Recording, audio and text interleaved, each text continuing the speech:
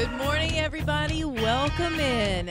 We are live inside the Magnolia Lobby at the Gaylord Opryland Resort and Convention Center. And if you're joining us right now on the Circle app or Peacock or Roku or Zumo or Fubo or Tubi or Sling TV or Redbox, welcome in. Did I get them all? Well done. You've had 2 cups of coffee. I've had 2, and I'm working on 3. You need 2 to go through that. So. We're working on 3.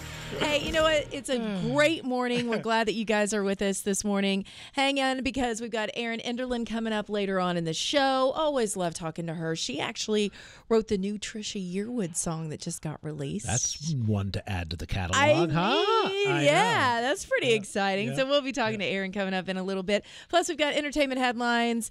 My goodness, there's a lot of people making headlines for us this morning. One of which is Ryan Gosling. You're welcome. Especially if you're watching, you're double welcome. So get ready, because he and Chris Stapleton are both going to be on Saturday Night Live this coming Saturday. Okay, we're all going to think of who we have fangirled or fanboyed for, because I feel him on this one, because I've been that way. So yeah, okay. So we're going down that road. Oh, I think we have to, don't you think? We don't have to, but we will. This is Coffee, Country, and Cody. Got a big old show happening tonight at the Grand Ole Opry. So we're excited that she decided to get up early and come in and see us first. Erin Enderlin, how are you? I'm so good. How are you? I'm doing great. You're going to be on Opry Country Classics tonight. I am. Have you done classics before? I have. Okay. A couple of times. Okay. It's always fun because you get to do some of your favorite songs that you probably want to play that aren't your own. Yeah. But It is really fun. I find that it's maybe more nerve-wracking. Really? Because, you're playing your hero's songs. Okay. Yeah, I could see that. But also really fun. How do you narrow down what you want to do? Do you have like a whole list of like, these are my favorites to perform? And well, I usually try to do covers that I will play in shows sometimes, because I'm a little more comfortable with them. But, it's really hard. I guess I say that, and then if you ask my husband, he would be like, "Oh my God, she spends hours like she's over there like analyzing everything." Awesome. Well, congratulations on the new cut, by the way. Thank you. Is so exciting. So give us all the details on writing this song that now is Trisha Yearwood's new song that she just put out. So about a year and a half ago, my buddy Sunny Sweeney, who we all love, getting sweenered, she called me and was like, "Hey, do you want to come write with me and Trisha Yearwood?" And I was like, duh. So we went over and we wrote a song in the basement that day. We did some basement writing, and we hit it off and just have been writing over the past year and a half, and it's been really cool. Trisha is working on a whole album of songs that she's co-written and really getting into that, and she has a really cool story behind kind of the journey of that. Yeah. And this song in particular got together with Jim Moose Brown and Trisha, and she had this idea, put it in a song. Like whatever you're feeling, that's where it all starts for writers. You have this need to tell your story, or tell a story and sometimes it's your story, but it's disguised. Right. Yeah. Which is my favorite part. You never know. Well, and we did an interview with her back in the fall, and she had alluded to the fact that she was really digging into songwriting, and that was something that she didn't have a chance to do a lot of before, that she really is loving right now. Yeah. So I can imagine like all of the things that she's had in her head for years, all of a sudden she's got this new outlet. It's just like a floodgate for her. Got a whole well. Yes. And she's just really incredible. My favorite part is we'll have written a song and she'll text and be like, "Well, I don't know about this line. What do y'all think?" And then I'm sitting here trying to think of the most, poetic, like just scratching it out, working real hard, and she'll just text it back and be like, "What do you think about this?" And it's like something like, if your heart gets in the way, and it's like, yes. Why are you asking me? You already have the perfect line. But it is something to be said that she trusts you with that, because it's a scary thing to be that vulnerable, especially to be Trisha Yearwood, to be vulnerable with somebody in a space and say, here's what I'm thinking. What do you think? Like, she really does want that sounding board. Well, I mean, I'm a total Trisha nerd, so her songwriting's safe with me. That's amazing. Had you met her before that first co-write? I had met her a little bit. Actually, the first cut I ever had, Trisha cut, but it didn't end up coming out. We all know the story of Nashville. So I kind of got a full circle moment now. Did she remember that? No, but I make sure and tease her about it all the What time. was the song? It's called Except When I Fall Out of Love. Really? Okay, so walk us through that whole thing.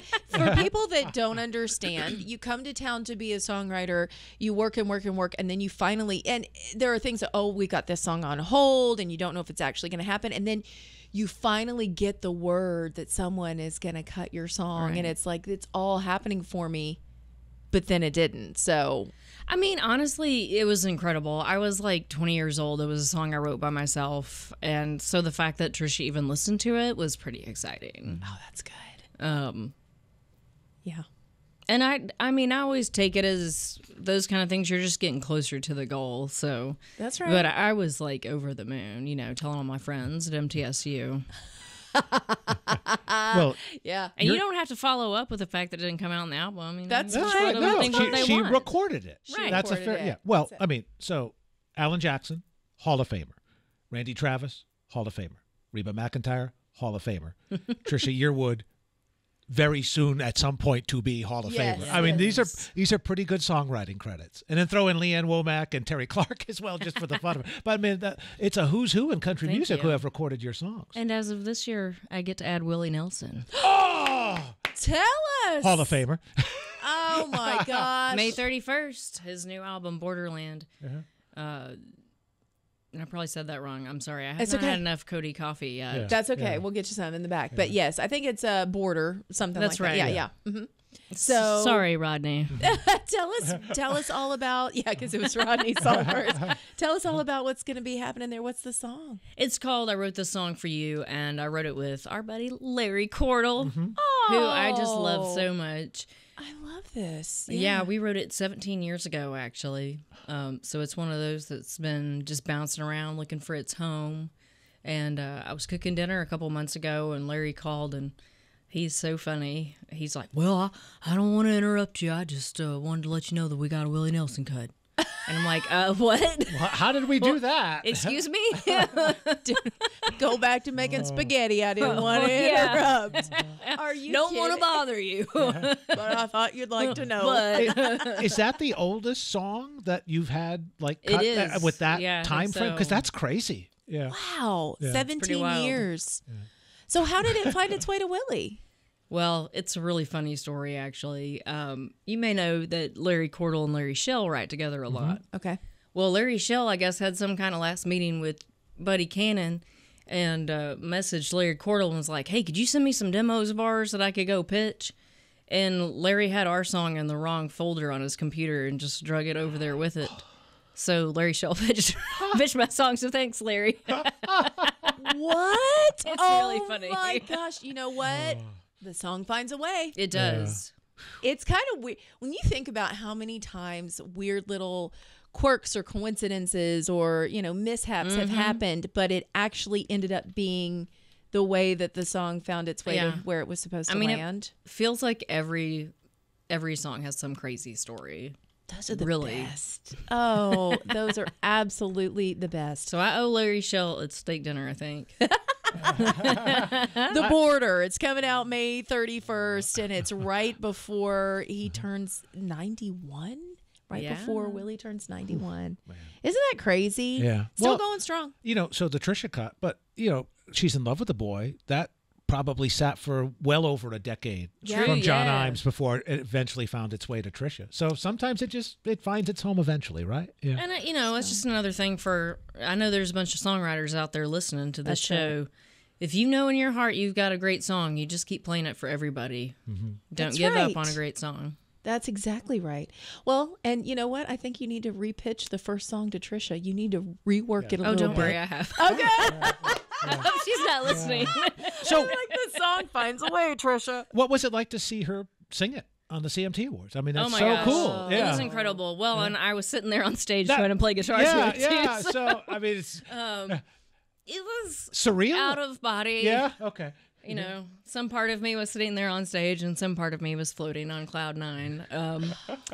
But it was just so incredible. And to be a part of that moment with her was just really, really cool. And I love all the folks at CMT too. Leslie Fram is amazing. And so it was very cool to be there. But Trisha's just incredible. I actually, I'll tell on myself, but I found a book. There's a book called Get Hot or Get Out, and it was written by a journalist who followed Trisha through kind of the second album making. And I found it the other day. I read it like 4 times the year I moved to Nashville, and there's like notes in the corner, and I'm, underlining everything and highlighting it. Yeah. And that was the record with Wrong Side of Memphis, Walk Away Joe, right? Yeah. The follow-up to the debut. Yep. Yep. So, I mean, it's pretty wild to go from being a fan of the music and then getting to know the person and getting to write with them. I mean, writing is such a cool experience. You take a blank piece of paper and you make something up. And then we play it on the radio. And then you play it. I mean, Let's do it. More Coffee, Country, and Cody is on WSM. And we're hanging out with our friend, Erin Enderlin. She's in studio before she heads to the Grand Ole Opry tonight for Opry Country Classics, hosted by Bill Cody and Larry Wayne Gatlin. They're all going to be there. Look at you throwing in the middle names like Cody. Well, I've been around it for 2.5 years. It's rubbing I know off. everybody's middle name because of Bill. Everybody's Yes. middle. What is your middle name, Erin? Erin. What's your first name? Emily. Emily Erin Enderlin. Your Yeah. E-E-E? All the E's. Oh, that's kind of great. Yeah, we did a unit on Ireland in 2nd grade, and my teacher told me that Erin meant Ireland, and I was like, oh, well, I have to go by that then, because Ireland's the coolest. Oh. And I did actually finally get to go there just a couple of weeks ago, and it was magical. Was it really? Is that where most of your family lineage comes from? Have you done the 23andMe thing? Like England, Germany, and then Ireland. There's some Courtneys in my family line, and actually my aunt had gone over was looking for gravestones, trying to find some of the family there, and someone was like, "Oh, you won't find them here. They were gypsies." Which explains so much. That really does. You're like, what do you mean? I take my little guitar everywhere. They were apparently entertainers. Well, see, it runs in the blood. Well, yeah. You didn't even stand a chance. Were you playing over there? Or just it was a vacation? I went with a group of songwriters. It's kind of like an inspirational trip. Also text right off. And it was, yeah. That's right. Yeah. I see what you're doing. That's brilliant. Do you try and see some of where you are, though, when you're on the road? Because it's easy to just get from place to place and see nothing, you know? It depends. Obviously, sometimes you can't, but I've really tried to do that, especially in the last couple of years.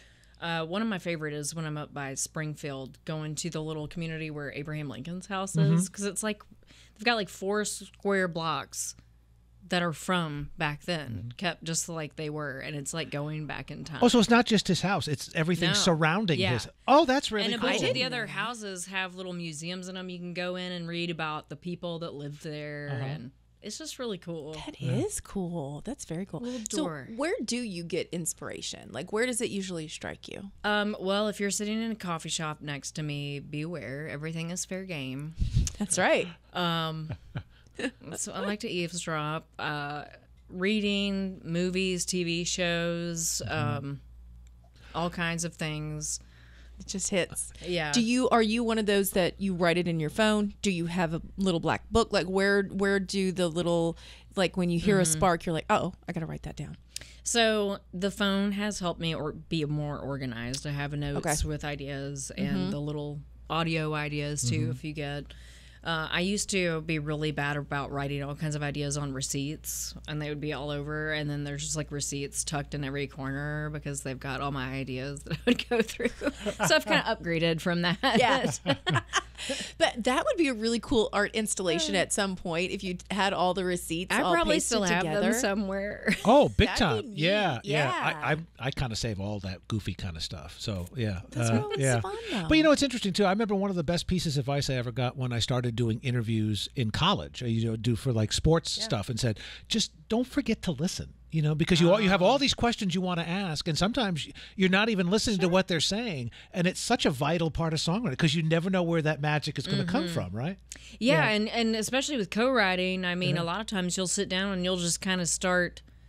We know Bobby Tomberlin's a good friend of mine. I love him. I was writing with Tess Frizzell last week, and she was telling a story about Bobby. And he was coming out to the Opry, and she said something about, well, sometimes you just have to lay it down.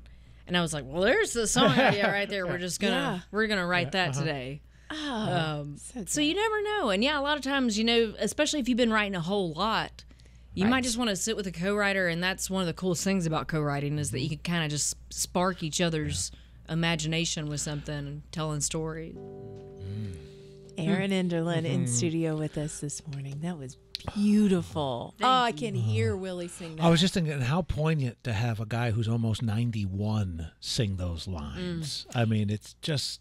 And when Trigger comes in, I almost fell off my chair. Yeah. So you've heard it. You've heard it. I did get to hear it. I got a little preview. It's so good. Well, you know what? All the best to you, man. You're on cloud nine right now. I know the Trisha Yearwood cut, and now this coming out. I'm just a kid in a country music candy store. Yes, you are. And I don't know what kind of golden ticket you got, but I'm happy you got it, girl. That's awesome. Erin Enderlin, she's going to be there tonight. It's Opry Country Classics, a full rundown. Host Larry Wayne, he's going to be there. Spotlight artist is Sawyer Brown. They'll be dancing all over the place. Erin's there, of course. The Malpas brothers, Charlie McCoy, and the Gatlin boys are all there. So Bill Cody will be there as well. Thanks for coming in. Thank you so much. Thanks for getting up early. And of course, that new album from Willie is coming out May 31st, The Border. You can listen to her song from Trisha that's out right now as well. Put it in a song. So all good things from our guest, Erin Enderlin, this morning. Stay with us. We've got more on Coffee, Country, and Cody. Well, let's talk about the ACMs. They're coming up quick. First, we've got Stagecoach. Then we've got the ACMs. But before all of that, Connor Smith is getting married this weekend. So he's got a lot of milestones that are happening for him. He said, you know what? Honestly, it's kind of sinking in right now. I'm just very grateful for this new ACM nomination. This is the first time he's ever been nominated. He is in the new male artist category alongside Ernest, Cameron Marlowe, Dylan Scott, and Nate Smith. New male artist of the year. 59th annual ACM Awards going to be happening on May 16th. It's going to be live from Frisco, Texas, and you can watch it on Amazon Prime Video. I'll be down in the mix. So I'll send all of the clips and wonderful things back your way. Well, let's talk about our friend Ashley McBride with The Devil I Know. Y'all, if you haven't heard this song, it's off the latest album, which is also titled The Devil I Know. It's such an amazing song, but she said it really came from some life lessons. Basically, she's saying everyone is telling you what to do and you're getting unsolicited advice everywhere, but it always turns out better when you follow your gut. And that's the devil you know. So if you listen to the whole song, then you get all of the unsolicited advice that she was given. Get your butt to church. Get your butt to work. It's a great hook. It's catchy song. Yeah. Great hook. We love Ashley. She's amazing. She's also out on tour, so you can catch her all around the U.S. Just go to her website for all the information. Well, this was the one thing that caught my attention yesterday, and I had to bring it in. This weekend, Chris Stapleton is going to be on Saturday Night Live. He will be there as the musical guest, of course, and hosting this weekend will be Ryan Gosling. Which, if you watch the Barbie movie, you know, he had a big moment with I'm Just Ken. I think he won a Grammy for that song, I believe. And while he's doing I'm Just Ken at one part, he does have a cowboy hat on. Apparently, those country roots are running real deep with him. Here's a snippet of what SNL posted. Mr. Stapleton, big fan. Love your music. Nah, stupid. Yo, Chris. One for the gram? Master Stapleton, 'tis I, Sir Gosling. That's cool. Hey, Chris. Should he put it on? Oh, yeah, he should. And he does his best tilt to the brim.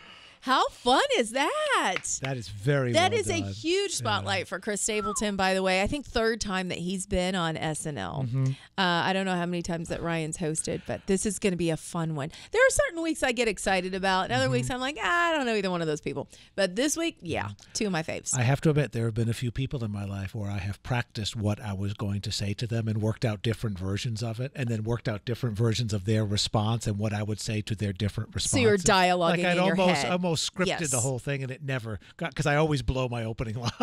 Okay, so who was it? Who were you nervous to meet? The most nervous I've ever been was meeting Mary Chapin Carpenter for the first time, because I was just such a huge fan. Yeah, so that was that was the one that, and yeah, and I just said something so stupid. It was like, well, it was okay at the beginning, and then we were deciding what song we were going to play, and she said, "Oh, I'd like to do this one," and I actually said something like, "Oh, that's one of the peppy ones." That's one of the peppy ones. Okay, so it was awful. I too have been very, very nervous to meet a few people in my life. Probably early on, not well, maybe still a little, but not so much anymore. But I was very nervous to talk to Keith Urban because again, I'm such a Keith fan, and I think my question to him was, "Does it ever get old?"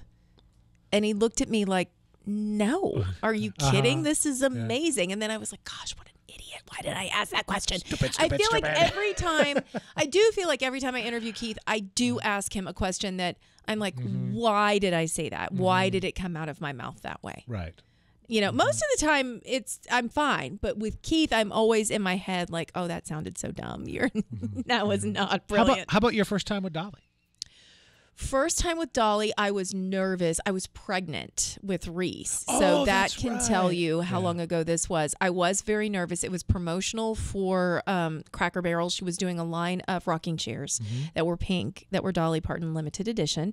And I volunteered to go last. So I was very nervous. My hands were real sweaty. And I walked up to her and she put her hands on my stomach and said, "You're going to have a baby." And I said, "Yes, ma'am." And she said, "Is it a boy or a girl?" And I said, "A little girl." And she said, "Well, then I'm going to give you this chair." So she signed the pink rocking chair to Savannah Reese. Love Aunt Dolly. It is in my house currently. So my first meeting with Dolly could not have gone better. I mean, now that's raising the bar. I will on meeting say, people. When they put the chair in my SUV and I was driving home, I called my husband and I was bawling, and he thought something was wrong, and I'm like, "Dolly Parton gave me a rocking chair." Of course, I was a little emotional too because I was 8.5 months pregnant. But yes, and no one sits in that rocking chair to this day. It's in the spare bedroom. Okay. No, you're not allowed to sit in the Dolly rocker. Absolutely not. So, all right, guys, we got a lot more show right here for you. Hang out with us on Coffee Country and Cody. Oh, it's going to be a fun morning. We're glad you're along for the ride. Now available, new episodes of My Opry Debut. He's making his grand ole Opry debut. Will you welcome Devon Gilfillian?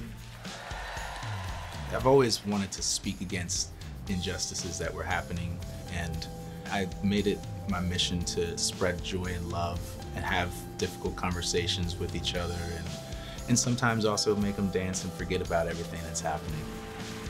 Oh, I told you picked a really good night to come to the Opry debut. Devon Gilfillian, everybody. We are such fans. Charlie and I just talking about Devon Gilfillian and how cool he is. He just has such a sweet, wonderful vibe and joy about him. And if you want to watch his Opry debut, you can do so on our YouTube channel. We've got all of the Opry debuts up there, including not only Devon, but so many more that are right available at your fingertips whenever you want to watch. Just go to YouTube and go to the Opry channel. Look for My Opry Debut. It's right there. You can watch it all. I think as much as we enjoy going back and watching them, I think the artists love it because so much of what happens, it's a blur. So it's like, this is like a nice little mini documentary of my day that I don't remember a whole lot of. So thank you for, it's like your wedding day. You go back and watch the video to find out what happened, you know? Oh, that is such a... Oh, touchy subject? Sorry. Oh, I had no idea. What is this story? This is a good story. Circle around, kids. Yes. It's story time. When I got married, I was working for a television station in Indiana, and I hired our chief photographer or videographer to come and video for me. And I don't remember all of the details, but I think one of the microphones, the batteries died at some point. It was kind of one of those, like, really, is this all happening? It is. I have the video. It is on it's not a DVD. It is on a smaller cassette that we used to shoot on. That was like the first digitized cassettes, because it went from like big VHS cameras to like a mini but they were DVC. thick, right? Yeah. Like that. No. This one's skinny. Oh, It's okay. a DVC Pro. That's the name of it. Mini DVC Pro. So I have it on that, and it's never been edited, and I've never seen it. So I have the raw, but at least part of it I know is on there, and so I've actually. If he's watching, I handed it to Joel Wilson. So Joel Wilson has it because he's the only person I know that has one of the players that will play it. Can transfer it. So we're working toward possibly actually eventually finally seeing the wedding. Just to let everybody know, my 25th anniversary is coming up, and we've never seen it. Well, that would be a really great It really wedding would be. present, though, I know. wouldn't it? I need to call Joel and see if he's working Yeah. on it. And we for also me, need to 'cause stop I'm like, talking about it on the radio, so it's a surprise. Yeah. So yeah. Well, maybe, or it might be a surprise that it's not even there at all, and then it's completely gone. But it was one of those the best intentions just never came to fruition. My friend Vicki Russell shot ours, and we didn't pay anybody to do it. She just happened to bring a camera and just shot all this amazing footage. And the battery died on her camera just before I was getting ready to sing "Burnin' Love." So there's no Nobody has that? no documentary of me doing "Burnin' Love." No. Come on. No, I'm serious. Really? Yeah. No phones or anything? No. Dang. Yeah. Well, you just think cell phones weren't. I mean, they were, but they weren't like. What year was this? this? 2000. Oh, I should know this. 2005. Oh, okay. Yeah. Okay. Next year's 20. Yeah, This is 19 this year. Okay. All so. right. I got it. All right. Well, let's talk about. Let's get out of this quickly because you forgot yours and I'm giving away secrets. Yes. So let's talk about Terry Clark coming to the Ryman. This is going to be an amazing show. If you haven't heard, Terry is actually putting out her greatest hits. It's going to be on vinyl as well if you want to get greatest hits on vinyl. But she's doing her first ever headlining show at the Ryman. Wow. Okay. I would have thought she would have done that before. Me too. I thought this would have happened before now, but it's actually going down Thursday, August 29th, and it's going to be in coordination with her May 31st arrival of her greatest hits album. So tickets for the Ryman go on sale this coming Friday, tomorrow, on AXS.com. You can wait, and you can also get a signed copy of Terry's greatest hits LP. It's available at UMG's Nashville store, so you can just go on UMG.com, find out more information there. But yeah, if you want to be there, first ever headlining show, August 29th. Congrats to Terry. We need to make sure she comes to see us before that show. That would be really special. First time I ever saw her live was at an Opry Country Classics at the Ryman. Was it really? Yeah, she's fantastic. Yeah. So good. Well, I knew she'd played the stage, but first time that it's her name. But that's cool. Yeah, Good very for her. cool. Dolly Parton has a new book that's coming out. You know, she's got a multiple line of all the things from cookware to What a doesn't new she do? album. I know, it's crazy. I if there's one person that has her fingers in everything, it would be Dolly Parton, including children's books, a new one coming out from Penguin Young Readers. They are publishing Dolly Parton's Billy the Kid Comes Home for Christmas. It's coming out on October the 1st. So the picture book is a standalone sequel to the 2023 Dolly Parton's Billy the Kid Makes It Big. Billy the Kid, in case you were wondering, is like this sweet little, I think he's a boxer. I can't tell. I thought he was a pug earlier, but he's not a pug. No, he's like almost looks like one of the French, like a French bulldog. He might be a French bulldog. Frenchie. Yeah. He's so cute. Well, this is her god dog. It's actually her niece's dog, and his name is Billy. So she started writing these books with him as the main character, and she said, hey, of course, my god dog Billy, he's a big star now, so he deserves his own holiday special. So there you go. Billy the Kid Comes Home for Christmas is available for pre-order right now. You can get it for your kids in time for Christmas. If you're wondering where Bill Cody is today, he's at my old stomping grounds, Today in Nashville. Today in Nashville is a fun entertainment show that happens here on WSMV locally in Nashville. It's the NBC affiliate, and they are celebrating 30 years of Bill Cody being on the air here on WSM. So they've invited him over, and he's doing an interview with my former co-host, Carol Sullivan. Shout out, Carol. I love you. I talked to her yesterday.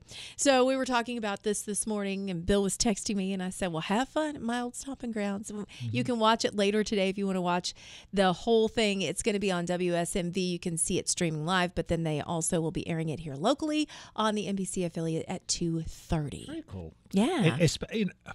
Even in the early days of radio where people stayed a long time at one place, 30 years was like very rare. But nowadays it's just unheard of. Yeah, so for it's sure. Quite a legacy. Quite a legacy. Coming up couple weeks, like 2 weeks, and we'll be celebrating it to the day. Well, Connor Smith is celebrating because he has his first ACM Award nomination. Congratulations to him. He was nominated in the Best New Male Artist category. Here's what he had to say. The other names on the list of artists are guys that I just love as a fan and respect, songwriters and as humans too, and so really grateful, and it's cool to be in the conversation. But once again, thanks everybody who voted for us. Once again, it's kind of sinking in. It's a big week. I'm getting married in a few days, and so to throw a little ACM nomination in this exciting week is pretty cool. So thank you guys. We love y'all, and we'll see y'all soon. Congratulations. Connor Smith having the best week ever, as he mentioned, getting married this weekend. So getting married and his first ACM nomination. And we have breaking news. This just came across that, well, it looks like O.J. Simpson has passed away at the age of 76.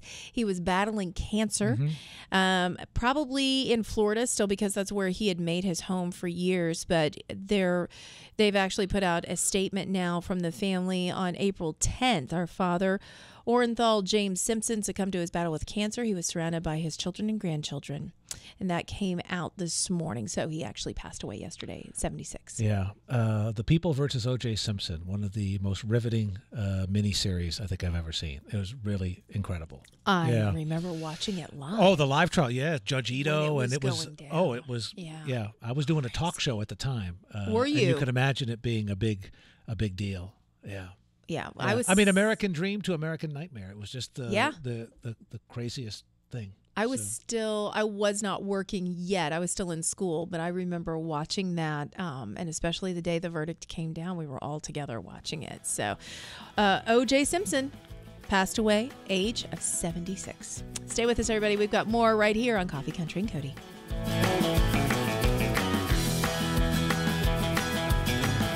See you on May 4th.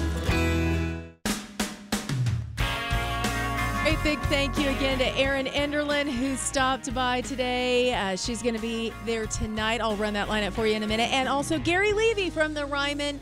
So if you want to go see that new Elvis exhibit, it's at the Ryman. It opens today. And tonight, it's Country Classics with your host, Larry Wayne Gatlin. He'll be there. Spotlight artist is Sawyer Brown. Erin Enderlin is playing. The Malpas brothers are going to be there. Charlie McCoy. And, of course, the Gatlin brothers. You can listen in live on WSN. The Big Red Curtain goes up at 7. And tomorrow, I won't be here. You'll still be here.